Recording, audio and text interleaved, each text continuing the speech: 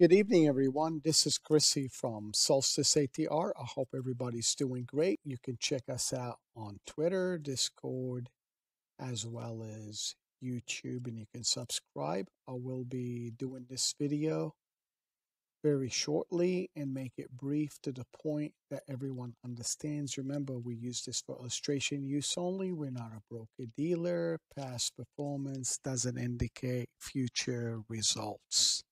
Let's first of all talk about the volatility that happened this week in the market for the average consumer or an average investor. It's going to drive them nuts going up and down like a yo-yo in the market. We will be covering part of the S&P, part of the Dow, the Nasdaq, gold, crude oil, and bonds. Some ETFs you can pause the video so you can take a look at the JNK, NYA, the VIX, Bitcoin, XLK, XLE, XLF, and IEF, as well as some of the currencies. Remember, the most important thing looking at charts, whether we look at the long-term, weekly, monthly charts, daily charts, keep an eye that historical is not the same as what's going to happen in the future, other than just looking at it as a reference point. Try to predict what the market gives you. Trade the charts in front of you. Don't be biased to one side, and don't stay wrong in order for money to flow into your pockets. Okay, let's first get started by taking a look at some of the instruments out there. And I will be covering the four instruments combined by adding a plus sign here. It makes it more easier for us to recognize. I do have the monthly fibs as well as the weekly fibs up here. As we can see on the monthly fibs, we have them up here. The monthly shows up here. We have the 38, 50, 61, 78, and 100% retracement on the monthly highs and lows for the combination of the instruments. We looked up in March. We eventually fell down in the last week, and we recovered in the last 2 days, Thursday and Friday, back into the range of the prior 2-week range. The most important thing is we understand that there is sector rotations from technology company, biotech company to consumer products, staples, and construction and other stuff. So don't be biased to one side. As we can see, we are in an uptrend symmetrical triangle. I will zoom in a little bit more. We are still in a down slope. As we can see, we can draw a channel here, but we eventually broke up and I added this one here. We are in an open cone. As long as we do hold that 51,500, I'm going to be more biased to the upside. Unless we are losing it, then we come back to the backside of this channel and we fall further down. I will break this by going at the Dow Jones Industrial Average one by one. We'll come in here, we'll take those symbols out, we'll go YM. DJI, dollar sign DJI, is the Dow Jones Industrial Average, or the DOW, which is the ETF fund for the E-mini contract on the Dow Jones. As we can see here, we came back in the range. We created a decline like stair step. Then on Wednesday we looked up. Thursday we looked up.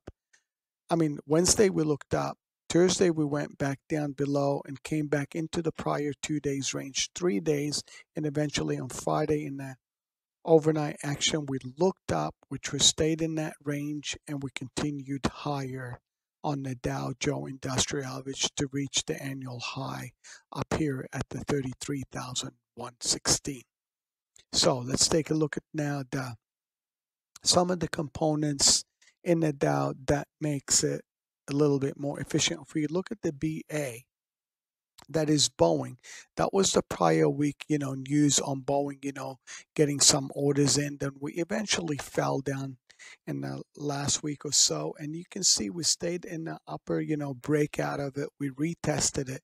We came back up. I am keeping an eye on the 247, 250 area. If Boeing can continue higher and break out, come back to the 260, then eventually the 268. That's what I'm looking for. If we lose this 116 simple moving average, we come back into the range of the 235. I will look a little bit further down into that range where we can meet the prior channel and the 200 SMA on Boeing.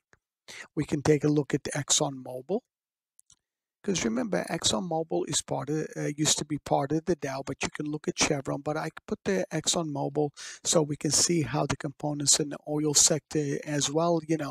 We have that canal being blocked, so it's causing a little bit of electricity in the region, on shipments and, slow down on receiving goods.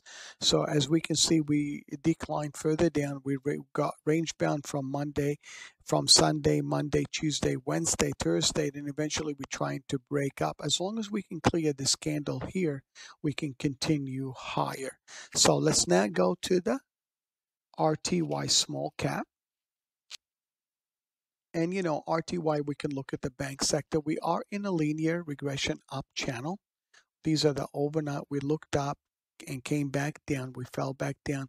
We tested that double bottom. I consider this like a like a double bottom. Is this going to be the head of it and create a shoulder inverted, or do we continue back inside this upper range in this linear regression to the upper channel here in order to continue higher, or do we fall back down and create a shoulder like here on the right to continue back up? This was, remember, Friday was a fast close. We had a sharp fast close in the last 15 minutes of the day to continue higher and basically squeeze the shorts out of the market. So that's the RTY. Let's take a look at the NASDAQ 100. And in the NASDAQ 100, we can see in the last 2 weeks, 3 weeks, we were looking a little bit further because there was sector rotation from the tech sector such as Google, Netflix, Amazons of the world, Apple of the world, that we regained a little bit. We went sideways for a week, and eventually on Monday, Tuesday, we were okay. And eventually Thursday, Friday, we fell down. We came back on Wednesday, back in the middle of the range. We are in a symmetrical triangle. Let's keep an eye off the NASDAQ. Gonna, rotate still and we go sideways, or do we come back and regain that area in the NASDAQ levels? Let's take a look at now the ES, which is the S&P 500. Whoops. /ES. As we can see in the S&P 500, we reclaimed the prior week's, range where we fell down a little bit below it, then we continued higher, then we came back inside the prior week range. My eyes are on the monthly fib because we have cleared it, and the second thing, I have 3,900 as a mental number in this area to keep an eye on. If we do continue higher or not, that's very important in the S&P 500. We can take a look at gold. Gold hasn't done much in this last week or so. It's been range bound for the last 2 weeks, 3 weeks range until it clears the 1747 area, or it goes below the 1708 area. That's in gold in order to get direction, but you can trade inside the range until we resolve out of that area. Let's take a look at CL, crude oil. As we can see, after that push higher, crude consolidated for about a week. Then eventually on that Thursday, Friday, we fell back down. Then on Friday, we reclaimed half that move from Thursday. Then we fell down in the coming week, which is this week.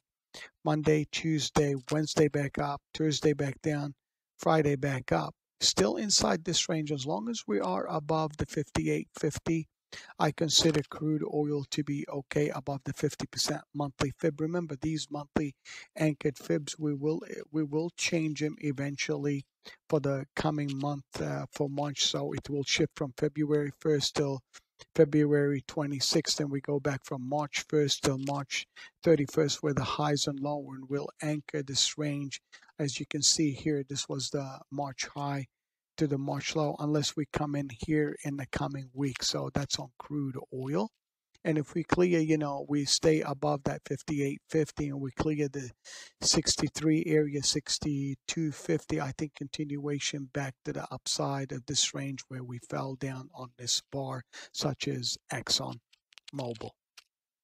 Let's take a look at the BTC, which is the Bitcoin here. As we can see in Bitcoin, we have looked part of the gap in here. As you can see, we retested a little tiny bit of it, and we reversed back up, but we are still in that down linear regression channel.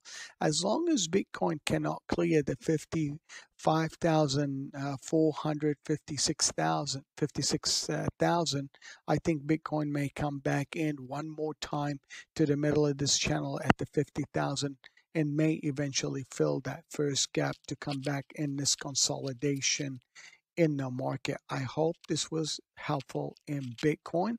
We can take a look at the ETFs. So I can look at the ETFs, and we can go into the IEF, which is the bond market short-term 10-year treasury notes. We can still see that the interest rates are starting to nickel up. We tried to stabilize this week. We looked up and came back in on a Friday a little bit. This is in the IEF. If I look at the XLF, which is the banking sector, as you can see, we went up when interest rates were trying to settle back in. We saw that the banks came in a little bit in the financial sector, and we recovered part back on Friday. That's the XLF. XLE, which is the energy sector, you can see we fell back down and we tried to reclaim back up. We can look at now at the XLK, that's the tech sector part of the NASDAQ. As you can see, it has a similar pattern like the QQQ. It tried to consolidate in the last week's range, and eventually we fell down Wednesday, Thursday. Then on Friday, we recuperated 100% in the NASDAQ 100. Let's take a look at the XLV, which is the healthcare sector. As we can see, we have reclaimed the prior 2-week range, and we're pushing back up to the annual high in XLV. So most important thing in trading, what I want to say is keep an eye and open mind on what you are doing, and make sure you look at the different time frames. I'm going to look at the NYA, which is part of the New York Stock Exchange. This is the New York Composite Index. As we can see, in the prior week we were consolidating, then we fell back down, and we're trying to reclaim the prior week's range. We are back in the middle of that prior week range. In order to continue, we have to see that annual high breakout, or do we consolidate, create a cup and handle right in this area around the 15,550 in order to continue higher or not. Keep an open mind on that New York Stock Exchange Composite. And I will look at JNK. I'm just trying to go through different sectors. This is the Bloomberg Barclay High Yield, and you can see that the yield's starting to nickel its way back up. Keep in mind that there is inflation down around the corner, possibility in the future. As long as the Federal Reserve Board keeps pumping money, we should be okay. And this is the VIX. We have reclaimed almost 100% of the gap from February through March 23rd of 2020. That was the February, 20 through the 23rd, and eventually we gapped up and we continued higher. We retested a couple of times, and we cleared it. And this like yesterday, which is today's range, we finally retested a little bit more than the Monday range, Tuesday range lows, and we are still in the lower distribution here. As long as I am below the 23.25 area, there's no fear in the market. We are stabilizing. Does this economy recover over time because of the reopening and people going back to their jobs, and unemployment will start to see recovery soon? So I hope this was helpful. If you have any questions, you can once again check us out at Solstice ATR or Vulcan. And make sure if you need anything, you can DM me on Twitter or on Discord. Over and out. Enjoy your weekend.